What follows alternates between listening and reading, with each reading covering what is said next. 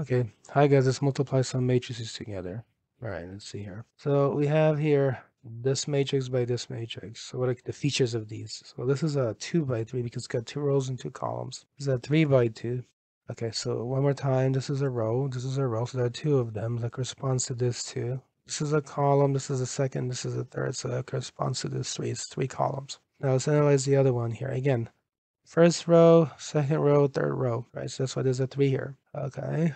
So now first column, second column, that's why there's a 2 in this position. Cancel this. So now let's multiply these out. So you carry that out as follows. You form the dot product. So you take the 7 and you multiply by the -7. Okay, so that's going to go in this position right here. See this?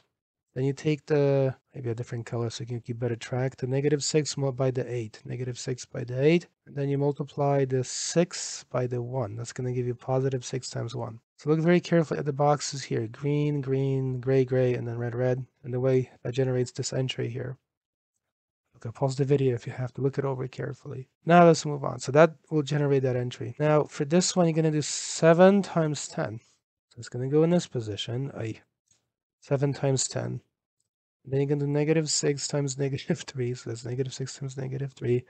And then it's saying gray, you're going to do 6 times -9 right here. So that's -6 times -9. So that's how you generate that row. Just look at the boxes and look at the resulting quantity. So this thing, again, one of these calculations is called a dot product. You're multiplying the numbers and you're adding the result. Okay. Okay, let's go on to the next, but that doesn't matter. It was hard to see this stuff. Okay, now you're going to do 3 and you're going to multiply by the -7. That's going to put you here. Okay. Then you do 0 and you multiply by 8. That's going to put you here. 0 times 8. Then you take the -1 and you multiply by the 1. That's going to put you here. -1 times 1. Okay, I hope you got that. So in other words, this dotted with this gives you this. Let's do another one now. So then you repeat 3 times 10. That's going to come in this position. Then you repeat. You're going to do 0 times -3. That's going to come in this position.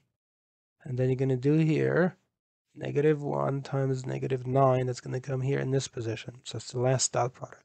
Now just simplify each of these calculations. So you simplify this down to -91 on a calculator, something like that. Okay, then you simplify this down to +34.